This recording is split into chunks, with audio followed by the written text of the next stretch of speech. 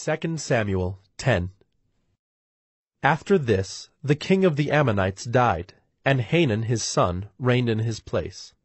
And David said, I will deal loyally with Hanun the son of Nahash, as his father dealt loyally with me. So David sent by his servants to console him concerning his father. And David's servants came into the land of the Ammonites. But the princes of the Ammonites said to Hanun their lord, Do you think because David has sent comforters to you that he is honoring your father?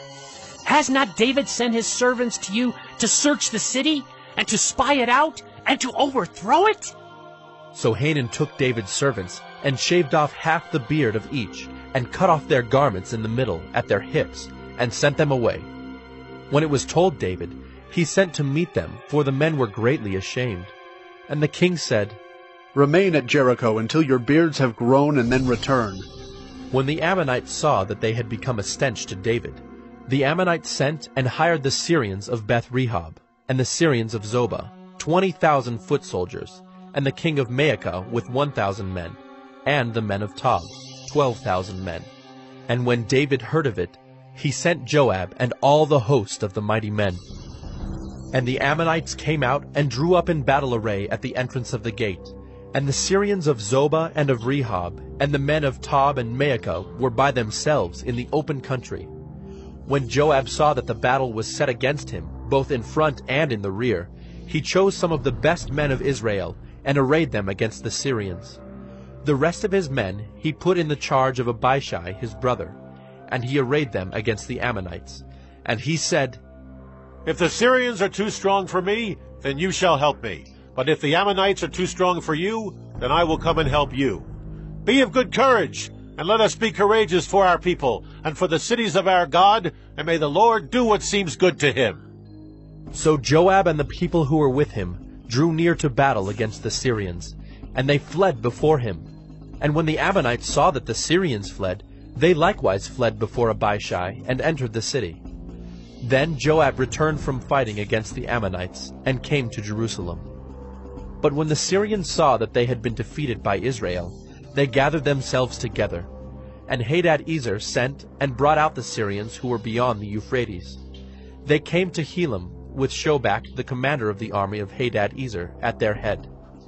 And when it was told David, he gathered all Israel together, and crossed the Jordan, and came to Helam. The Syrians arrayed themselves against David, and fought with him. And the Syrians fled before Israel, and David killed of the Syrians the men of 700 chariots and 40,000 horsemen, and wounded Shobach the commander of their army, so that he died there. And when all the kings who were servants of Hadad-ezer saw that they had been defeated by Israel, they made peace with Israel, and became subject to them. So the Syrians were afraid to save the Ammonites any more. 2 Samuel 10. After this, the king of the Ammonites died, and Hanun his son reigned in his place. And David said, I will deal loyally with Hanun the son of Nahash, as his father dealt loyally with me. So David sent by his servants to console him concerning his father. And David's servants came into the land of the Ammonites. But the princes of the Ammonites said to Hanun their lord, Do you think because David has sent comforters to you that he is honoring your father? Has not David sent his servants to you to search the city and to spy it out and to overthrow it?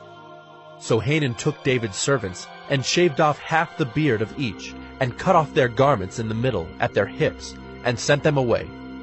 When it was told David, he sent to meet them, for the men were greatly ashamed. And the king said, Remain at Jericho until your beards have grown, and then return.